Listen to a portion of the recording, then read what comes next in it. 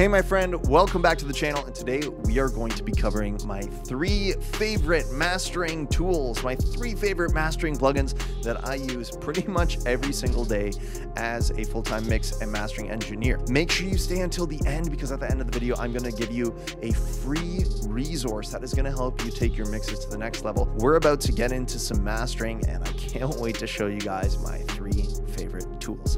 Let's dive in. All right, so here we are. We got a track by an awesome artist called Jews. I mixed this a little while ago and it's out now. It's called Superheroes, but let's have a listen with no plugins. This is just the mix, completely unmastered, okay? Is it for real that we have met for ages?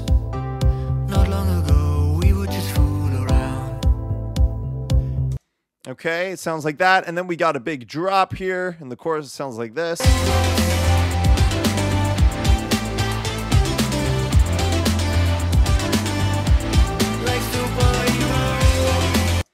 All right, so let's apply some of these mastering plugins and show you my 3 favorites. Okay, so let's start with number 1.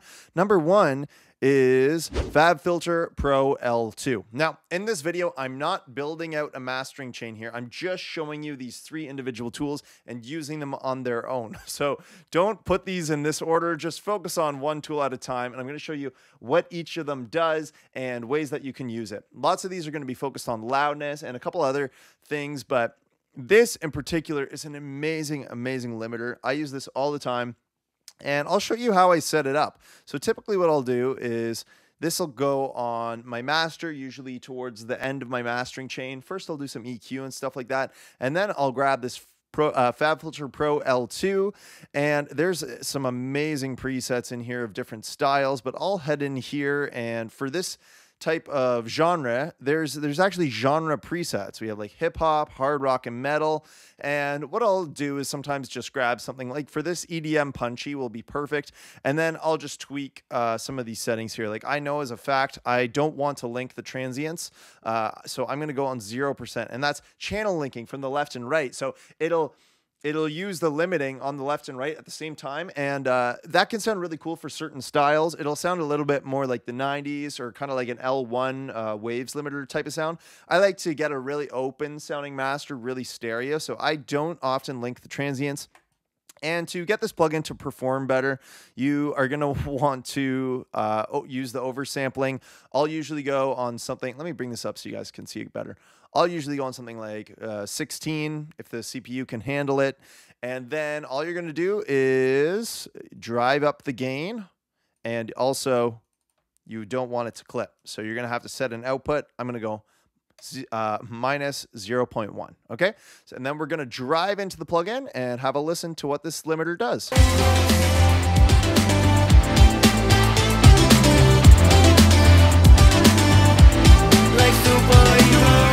Very, very often I'll turn off this true peak limiting.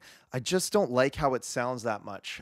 So lots of the time I'll turn that off, and I'll always listen back and forth as well to hear what I'm taking out.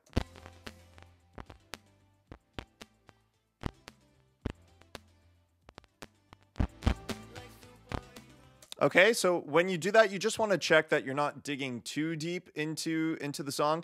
And this plugin's also really cool because it can do a 1-to-1 reference, a volume reference between just how the mix, how squished your mix is sounding, because you don't want to completely destroy all the dynamics. And what's really cool about dynamics in this plugin is you can really finesse the attack and the release the way you like. So if you want something punchy, you can go with a slower attack, and the release will determine how much this limiter is pumping. Honestly, 9 times out of 10, settings kind of like this, kind of medium attack and a little bit of a faster release sound great to me. So let's go with these types of settings.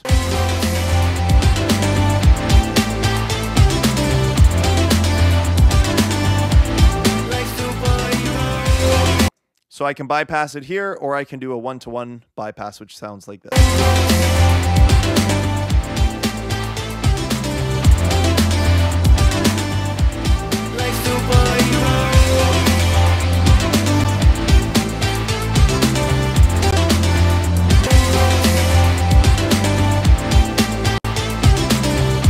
I actually really like how this punchy style works. These are just different styles of limiters. It's not like super, super different how they sound, But a lot of the times, what I will do with this FabFilter Pro L2 while we're here, I'm going to show you a really cool trick, is I will put 2 instances of this plugin, and the first one I will set on transparent, okay? So I'll have 2 instances at the end of my master chain that look just like this. And the first one, I'll leave the true peaks off. Sometimes on the second one, I will turn it on, just depending how things are sounding. But I will drive that first plugin just until, let's go back to the first plugin. I'll drive it just until it's grabbing the very tips, okay?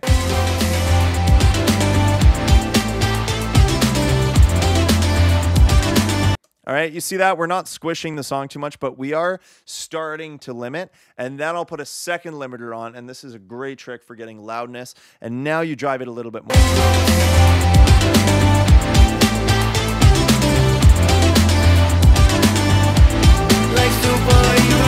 Okay, so that's a great trick with FabFilter Pro L2. I use this limiter a ton to get my music loud and still have it really dynamic sounding. You know, 99 out of 100 times, this is the very last thing, just cleaning up and polishing out all my transients at the very, very, very end of the chain. Okay, so that is the first mastering plugin that I absolutely love that I had to share with you today. Okay, next up is Slate Digital Virtual, I think this is called Virtual Mastering Console. I use this thing all the time. It'll usually be about 3/4 of the way down my mastering chain. And this is awesome because you can add volume, but you also can control transients. You can do a little bit of like a bus compressor style type of thing first. And this plugin is just, wow. It just sounds so good. So I'm going to reset it. Default it back. I took off those limiters from before, and we're just going to have a listen to what this plugin sounds like and kind of working through it one little section at a time. Okay, so I'm going to stay on this this really punchy chorus here, this song, because that's a good spot to demonstrate this plugin. So first off, is this first module here, which is a compressor. Now, in mastering, you don't want to like crush your mix or anything like that. I like to just kind of ride the top of the mix, and it just really smooths out the mix and gets it sounding really consistent and nice. And this compressor is great for that. So I'll usually head up with a ratio around 2 in this area. So obviously that's too much on the threshold.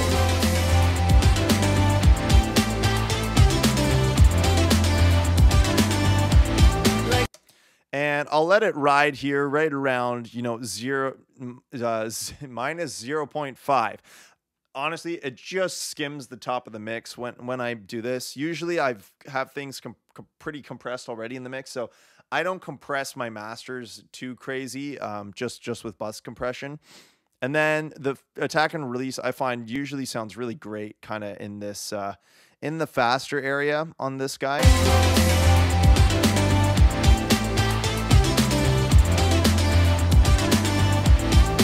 All right, so I just want to ride the top of the mix like that. And then I want to head into this leveling section of the plugin where I can control transients, can add some gain, can add dynamic perception. This section, this knob right here, if anything else in this plugin, just this knob is like the most amazing thing to me, because without me adjusting anything else, let's just listen how this sounds.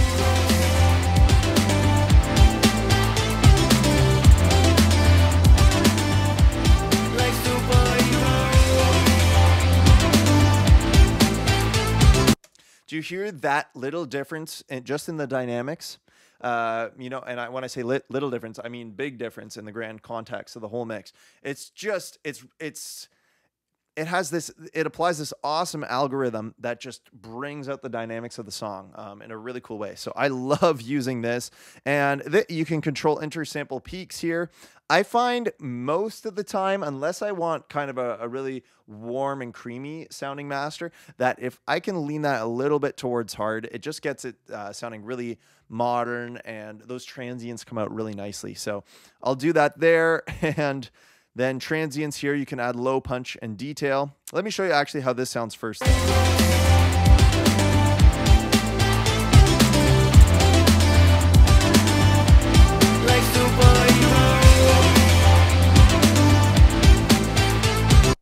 So So smooth is more subtle.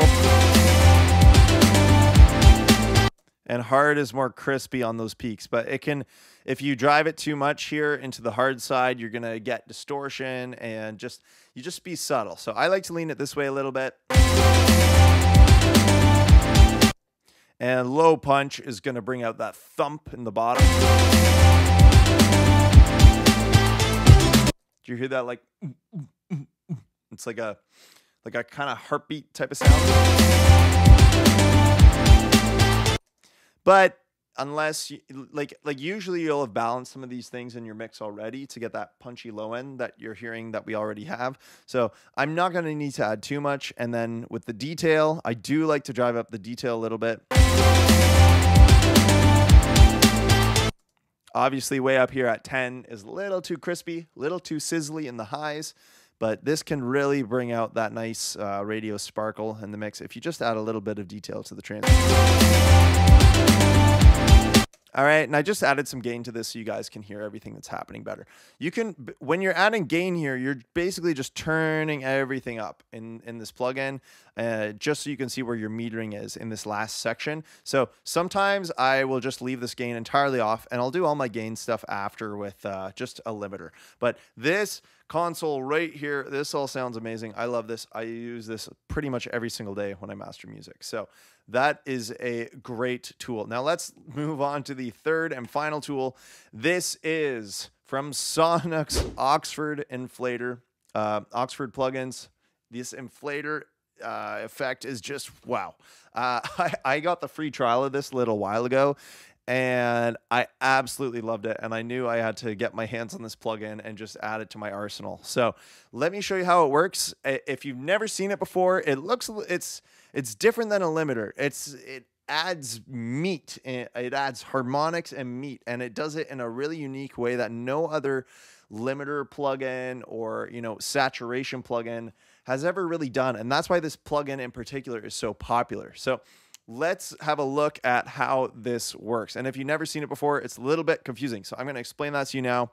Here's how you're going to want to set this up. When you open up the plugin, it's going to be on factory default, and it's going to have this clip protection, okay? But what you want to do is actually turn that off so that you can drive up the input into the plugin and see when it starts clipping. Then you can back it off. I believe if you have this on, it's not going to show you that clipping, and you need to see where it is. So turn that off to start. And you'll hear I'm turning it up now until we're hitting this 0 point here.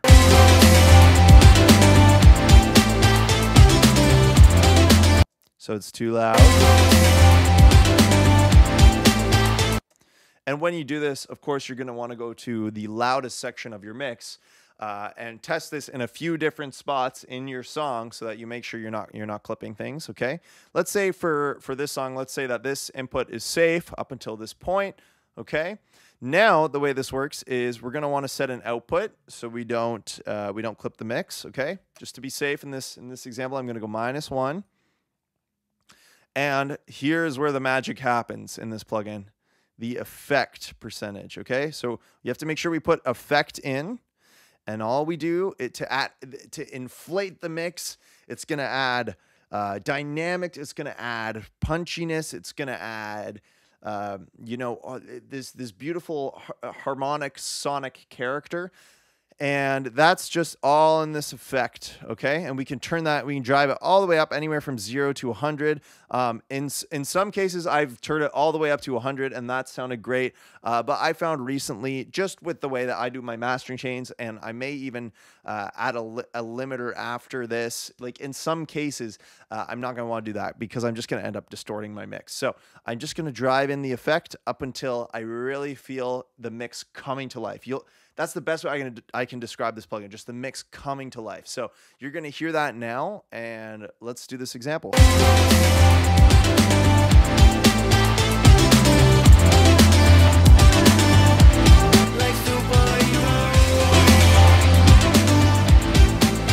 Do you hear that when I turn it down, how the mix kind of just dulls out?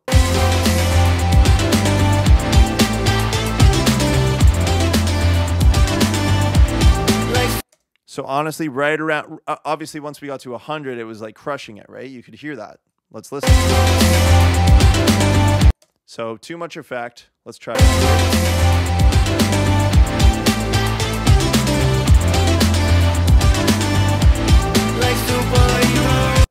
50, 60% sounding unreal, okay?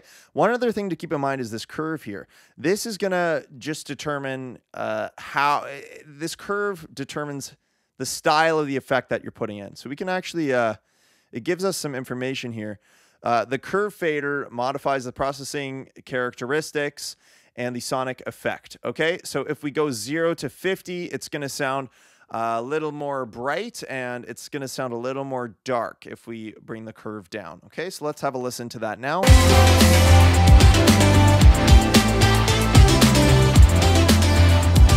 Okay, you hear that difference when I pulled it way down?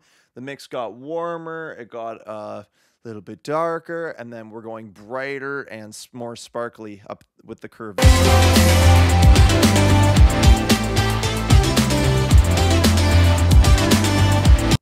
Okay.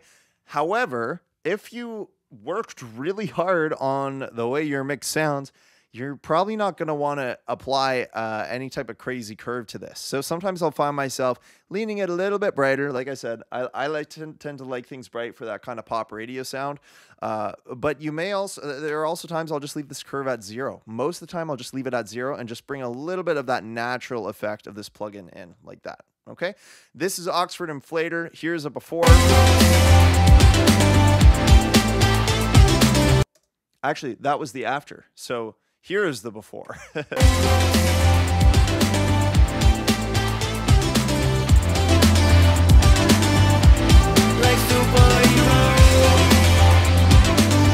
All right, and I can tell I'm maybe driving this input a little bit too hard.